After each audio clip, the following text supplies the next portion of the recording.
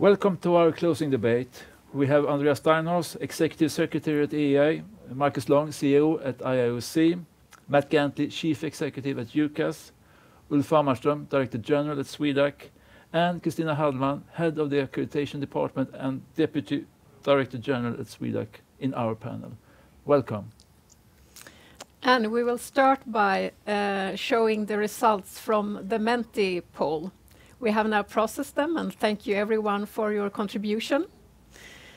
We will start with the first question, which was, in your opinion, what are the challenges for accreditation to be relevant in the future? And the results show, as you can see here on the chart, that 10% of you finds competition from other forms of quality assurance. That is the main challenge. 16% finds to apply the accreditation system across borders between countries and regions. 47% to adapt the accreditation system to the market needs. And 25% to implement the use of artificial intelligence and the possibilities that the increasing digitalization enables. Digitalization, yes. And 2% on other options. So, Ulf, what's your comment on this result? Well, to me, that is a happy result if one can label it as that. I think this webinar was all about listening and understanding better the different opinion and the different perspectives, both from markets and from the accreditation bodies. So that the big result is adapting, I think, is very much in line with this. And obviously, we talked a lot about digitalization and so on. So it seems like we and the audience is in line with our thinking. Matt, do you have any comment to this result from the Menti poll? Yeah, I would agree with Ulf. I think another way of looking at those results, instead of it's a challenges, they are the opportunities. And Marcus and Andreas also have talked that through. Is we face a very different world going forward. COVID-19 has been a catalyst in driving forward the adoption of digitization, and we've seen that through the remote assessments. We've got to take that forward as an opportunity with blended assessments. The Internet of Things, cybersecurity, they're all huge opportunities for us to develop new products. And from an operational perspective as well, using digitization to improve our assessment reports, the way we interact with customers, the way we monitor information from our customers, the way in which we adopt a risk-based approach. I would certainly agree with all of that. And the new products and services, adapting to the way that the market is changing is absolutely, I see those as opportunities just as much as a challenge to deliver. Thank you, Matt, for your comments. Christina, what's your take on this result? No, for me, it's not a surprise either, and it's really in line with what we have already listened to. Development is moving very, very rapidly in society. Product life cycles get shorter and shorter. So I think that the tempo in the accreditation process is critical for the future. One approach could be to increase the use of flexible accreditation, for instance, but we had already mentioned that we have a challenge to explain accreditation, and bringing in flexible scope doesn't make it easier, but I think it's important. Thank you, Christina. Marcus, do you have any comments from the CAB association side from this? Yeah, I love the word that's just been used by Christina there of tempo. I think that's a really key one that we need to take out of this. I think over the last few months, the tempo at which we've worked and which we've made decisions has increased immeasurably. I've never known the level of activity from our community that I've witnessed over the last 6 months, 7 months. And I think that's really encouraging. But I think we must take these things that we're hearing here and address it with gusto, with tempo, to make sure that we really do take these things forward, that we don't just nod at them again and say, yes, yeah, that all makes sense. we need to do things on there. And I think what we find from those different ideas that the survey has shown us is that some of them give us requirements, but some also talk about the enablers, about how we can go forward and do these things. So I think we need to make sure that we're embracing all of these things in something that is done both robustly, but with the speed that we have done things in the last few months. And I think if we can continue with that robustness and with that speed, we can do great things that we can be proud of. Thank you, Marcus. Any final comments, conclusion from your side, Andreas, on this answer on the first Menti poll? No, in general, I agree with my colleagues, but I'm a little bit surprised about the low number of votes in regard to the competition of other forms of quality assurance and attestation, because some of them are closely linked to new technologies. I totally agree that to adapt to market needs is one key challenge for the future, and especially digitalization. But if we are looking to digitalization, we have some systems already in place which are not, I will not say in compliance with 765, they are not using, at least so far, accreditation. They have their own systems. But here we have to demonstrate that the professionals for assessing conformity assessment bodies are the national accreditation bodies. That is accreditation, and I'm totally convinced about that. So I'm a little bit surprised, but in general, I can totally agree with my colleagues. Thank you, Andreas. Anna, the next Menti. Yes, exactly. Our second question was, in your opinion, by 2030, will the demands for accreditation in present accreditation areas increase, decrease, or be unchanged? And as you can see in the chart, 45% thinks it will increase with up to 50%, 9% believes in a decrease, and 47% believes in a steady state. And we will actually move to our third question, as we are a little bit short of time here, so we'll present the results from our third question. And that was, in your opinion, where do you see a possibility for accreditation to develop and increase its growth within the next 10 years? And as you see from the chart, 4% believes this is in present areas, 31% in regulated areas, 4% believes in private sectors, and 60% believes in sectors that are not using accreditation today. So these were the results from the Menti poll, and thank you again for contributing to that, everyone in the audience. If we now broaden the perspective and leave the poll aside for a moment, and Ulf, if you look at the bigger picture, where do you find accreditation and the value of accreditation stands today? Which is Swedac's view on this? Well, thank you. I've been listening all afternoon, and there's really a lot to learn from listening to all the different perspectives. I believe that there is a pretty harmonized view in many ways on these issues, that accreditation is fundamentally about trust, and we need to both protect that trust and also to make sure that we are agile in our continuous development. We all agree, and I think that very much also from a Swedish perspective, that we have a huge role in educating, informing, making known what we stand for. And it will be especially or increasingly challenging in a time with fast changes. And I agree to what I think also everyone has in a way said, that the pandemic is changing us forever. There will be a new balance in on-site and remote assessments. It will affect peer reviews, and this is a key role to reform.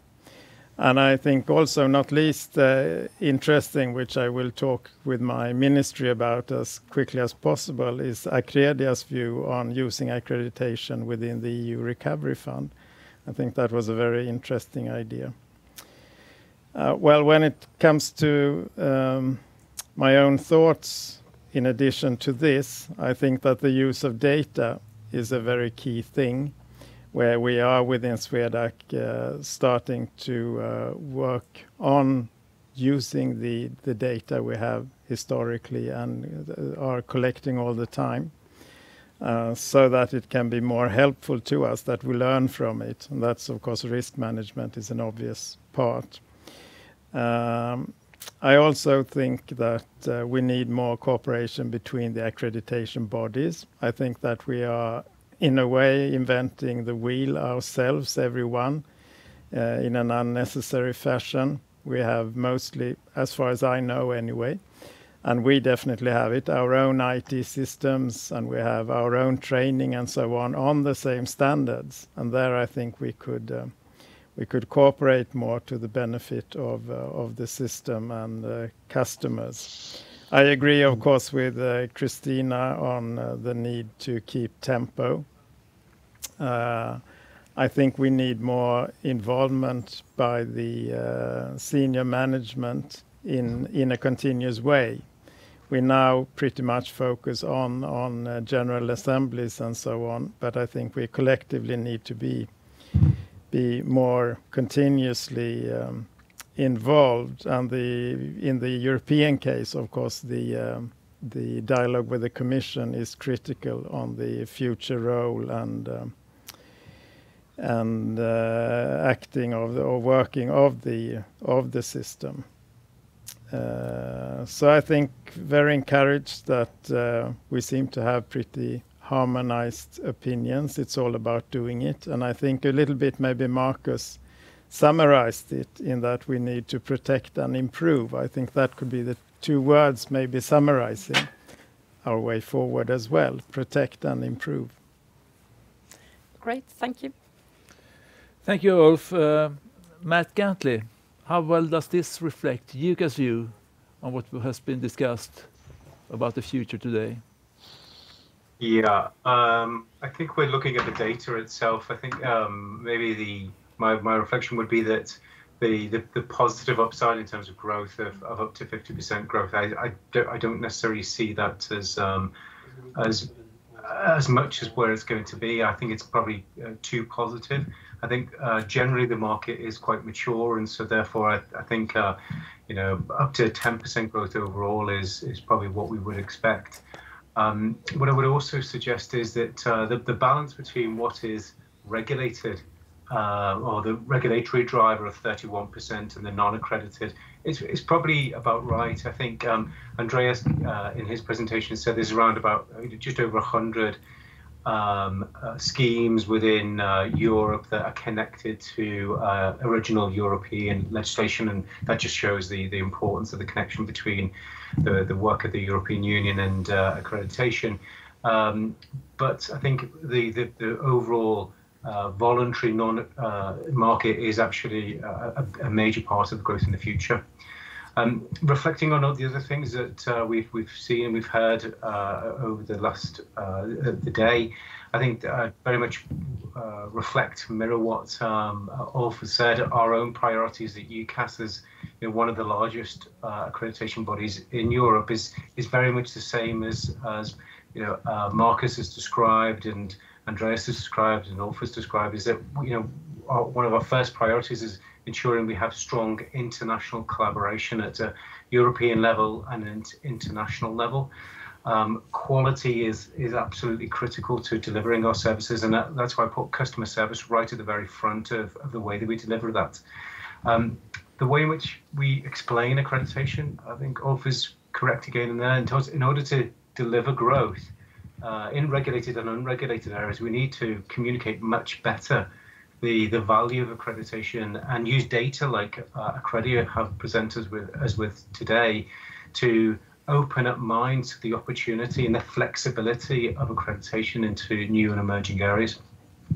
we also need to use that technology ourselves. And at UCAS, we're investing very much in our ERP system, our portal, our assessment reporting, as well as the way in which we interact with our customers and using data much more ongoing evaluation of their performance in order to drive a risk-based approach.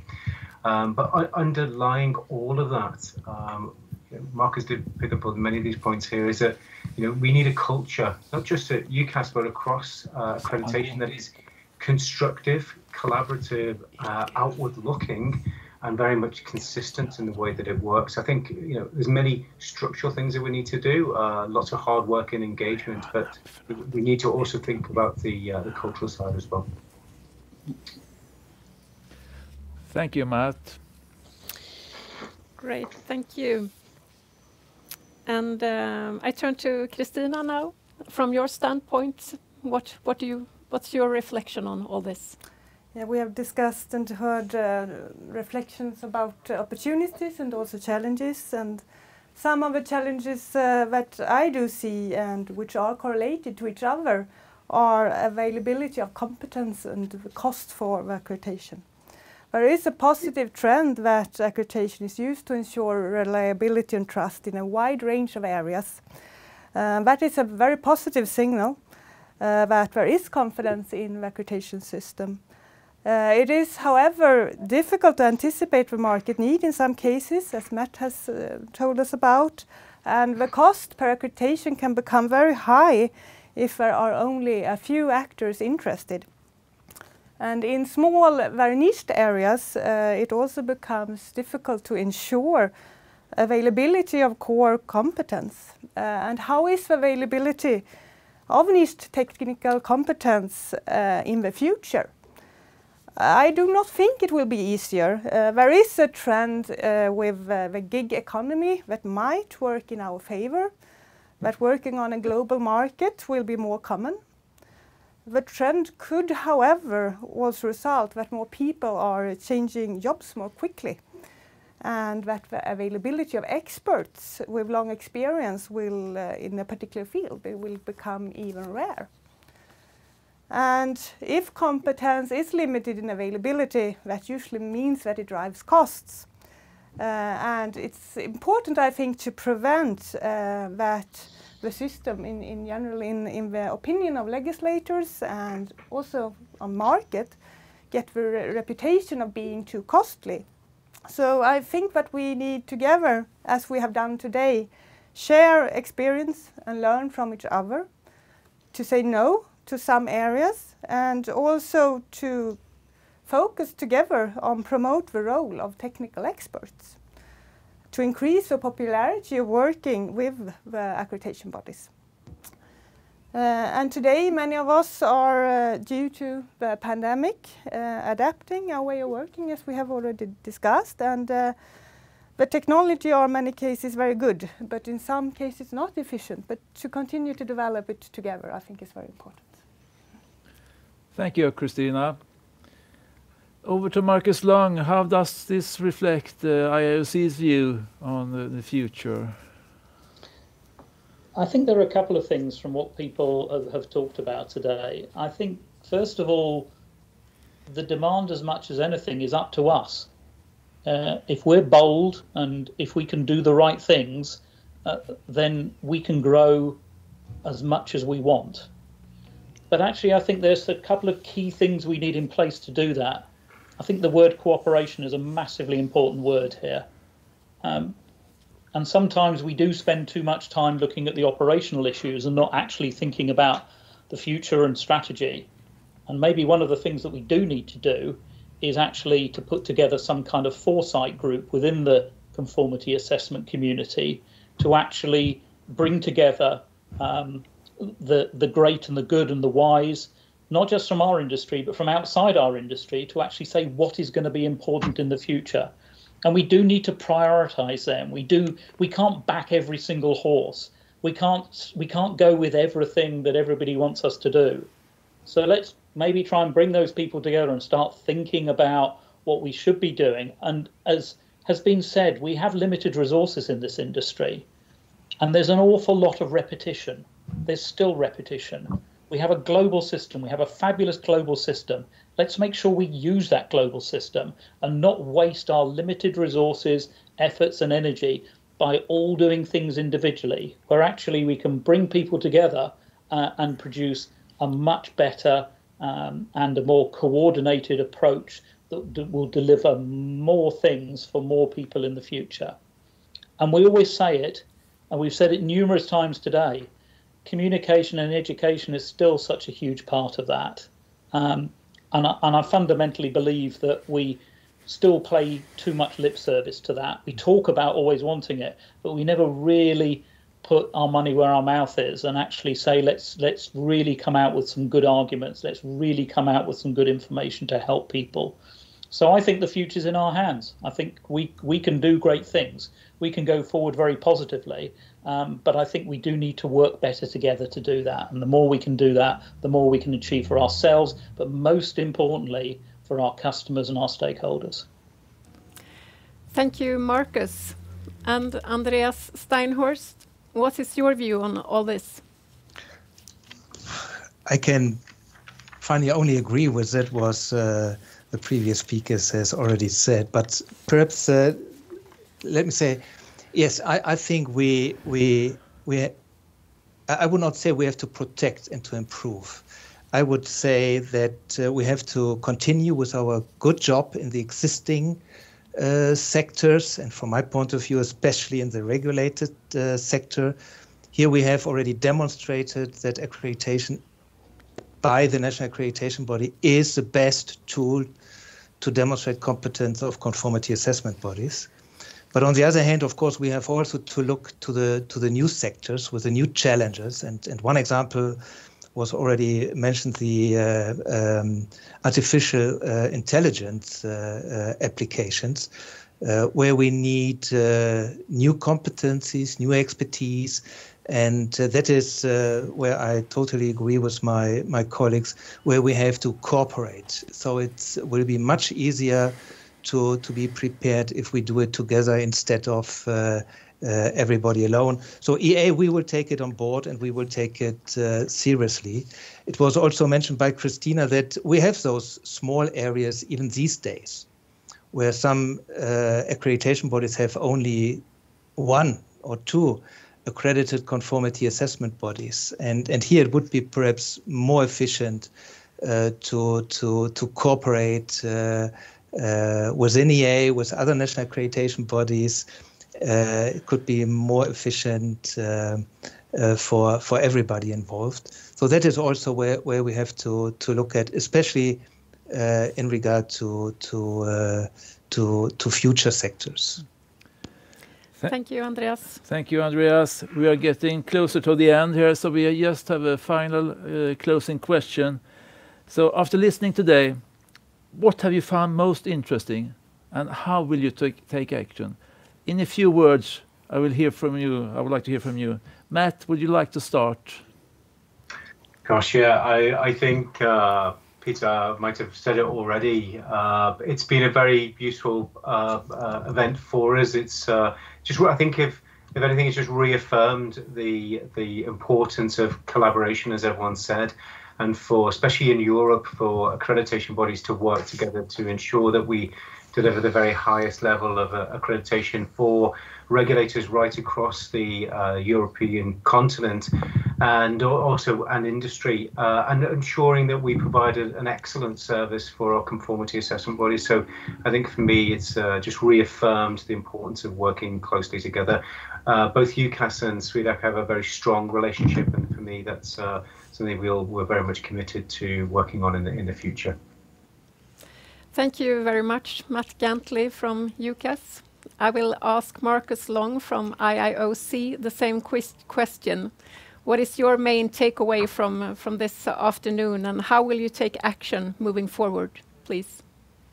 I think the thing that I've learned is that it's very encouraging that we know the answers. We know an awful lot of the answers and what we must do. We don't know all the answers, but we know where to go and get those answers. So I think that's the key thing that I've taken out of this, is that there's a great awareness of what we need to do. What's the action out of that? We've got to do it. It really is that simple. We've got to do what we've heard about today and what we've all talked about. Let's stop talking about it and let's make sure we get out there and do it. Great, thanks. Thank you, Marcus. I put the same question to Andrea Steinhaus. What have you found most interesting and how will you take action tomorrow?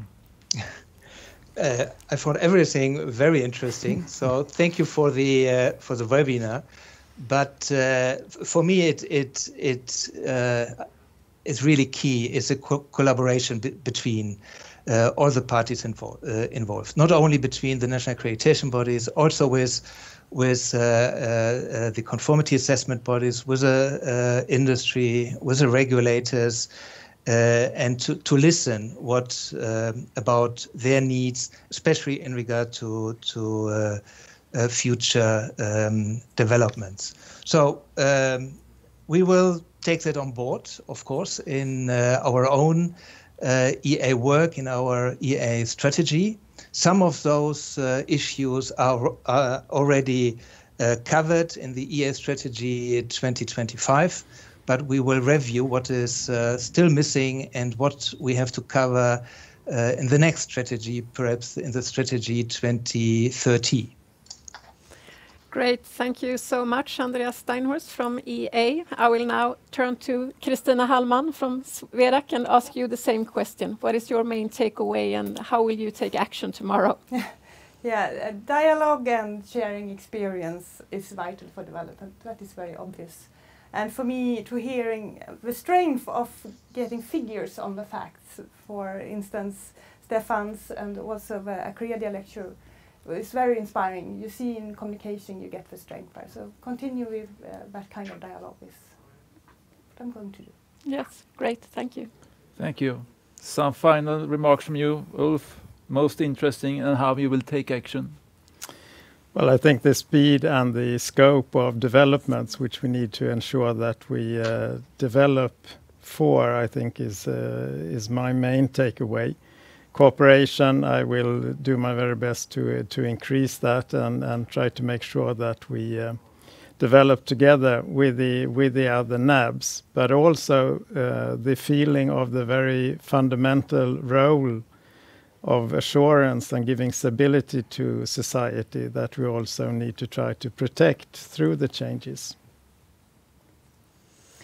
Great. So thank you all speakers. Thank you everyone in the room for great presentations. And thank you everyone listening in from links all around the world. Thank you for your contribution. We have investigated many aspects of the value of accreditation. We hope we have given you all some food for thought. Now let's take on the future. Thank you all.